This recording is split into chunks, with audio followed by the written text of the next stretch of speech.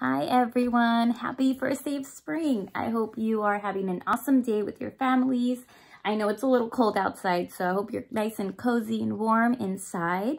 Today I'm going to read to you, this is such a fun book. It's called The Day the Crayons Quit, and I love this book, so I hope you enjoy. The Day the Crayons Quit by Daywalt. Pictures by Oliver Jeffers. Oh, I love all these crayons. The Day the Crayons Quit by Daywalt. Pictures by Oliver Jeffers. One day in class, Duncan went to take out his crayons and found a stack of letters with his name on them. To Duncan.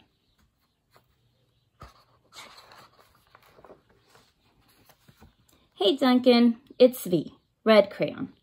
We need to talk. You make me work harder than any of your other crayons. All year long, I wear myself out coloring fire engines, apples, strawberries, and everything else that's red. I even work on holidays. I have to color all the Santas at Christmas and all the hearts on Valentine's Day. I need a rest. Your overworked friend, Red Crayon.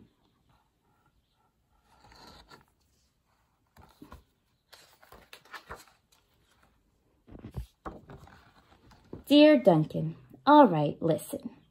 I love that I'm your favorite crayon for grapes, dragons, and wizard's hats, but it makes me crazy that so much of my gorgeous color goes outside the lines. If you don't start coloring inside the lines soon, I'm going to completely lose it. Your very neat friend, Purple Crayon. Even his writing is super neat.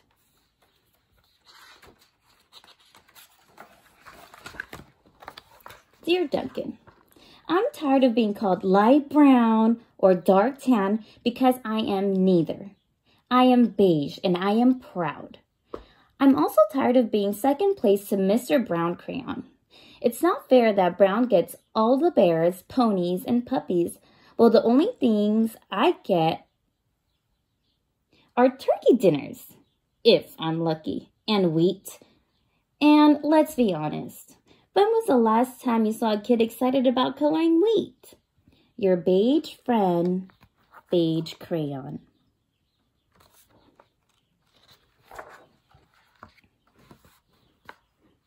Duncan, Gray Crayon here. You're killing me. I know you love elephants, and I know that elephants are gray. But that's a lot of space to color in all by myself. And don't even get me started on your rhinos, hippos, and humpback whales. You know how tired I am after handling one of those things? Such big animals. Baby penguins are gray, you know. So are very tiny rocks, pebbles. How about one of those once in a while to give me a break? Your very tired friend, Gray Crayon.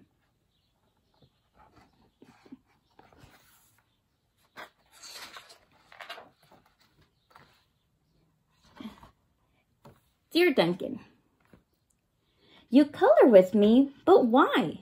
Most of the time, I'm the same color as the page you're using me on, white. If I didn't have a black outline, you wouldn't even know that I was there. I'm not even in the rainbow. I'm only used to color snow or to fill an empty space between other things. And it leaves me feeling, well, empty. We need to talk. Your empty friend, White Crayon.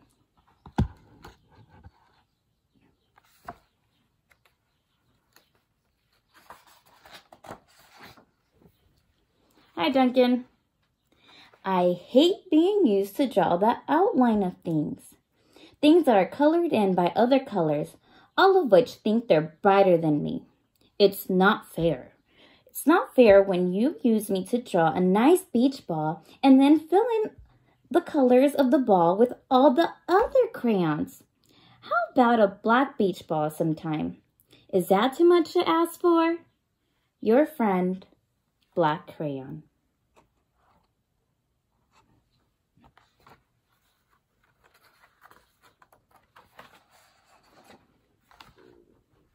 Dear Duncan, as Green Crayon, I'm writing for 2 reasons. One is to say that I like my workloads of crocodiles, trees, dinosaurs, and frogs. I have no problems and wish to congratulate you on a very successful coloring things green career so far.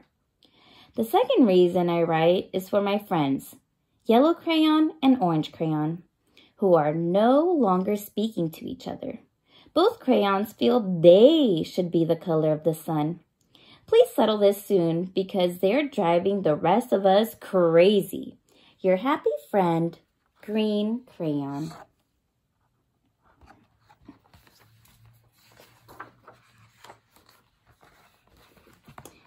Dear Duncan, Yellow Crayon here.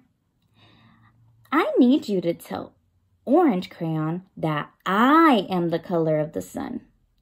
I would tell him, but we are no longer speaking. And I can prove I'm the color of the sun, too. Last Tuesday, you used me to color in the sun on your Happy Farm coloring book. In case you've forgotten, it's on page 7. You can't miss me. I'm shining down brilliantly on a field of yellow corn. Your pal and the true color of the sun, Yellow Crayon. Oh, and he's right there.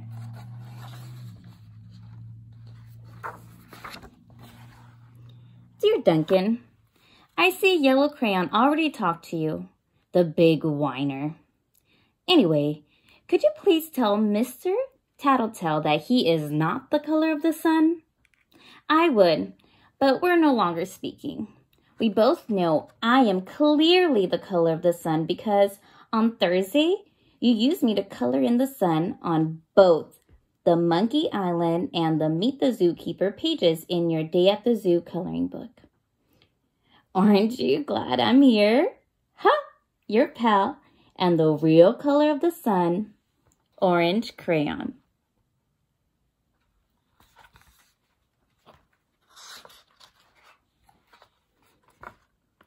Dear Duncan, it has been great being your favorite color this past year, and the year before, and the year before that. I have really enjoyed all those oceans, lakes, rivers, raindrops, rain clouds, and clear skies. But the bad news is that I am so short and stubby, I can't even see over the railing in the crayon box anymore. I need a break. Your very stubby friend, Blue Crayon.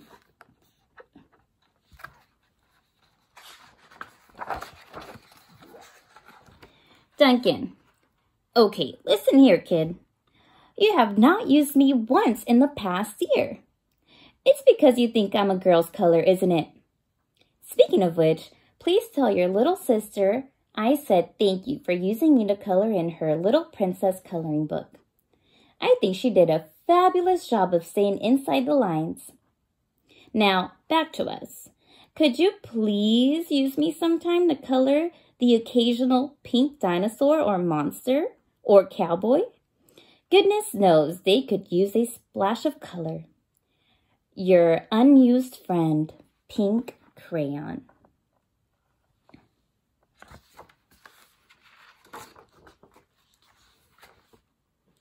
Hey, Duncan. It's me, Peach Crayon. Why did you peel off my paper wrapping? Now I'm naked and too embarrassed to leave the crayon box. I don't even have any underwear. How would you like to go to school naked? I need some clothes. Help! Your naked friend, Peach Crayon. Uh-oh.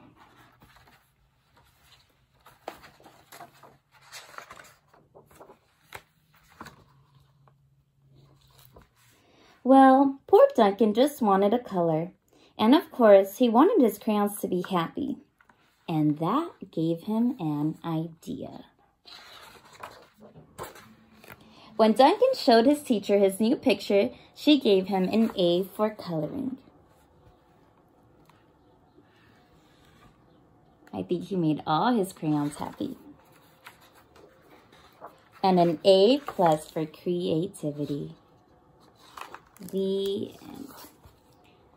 I hope you enjoyed listening to this story. Have a great day. I miss you. Take care.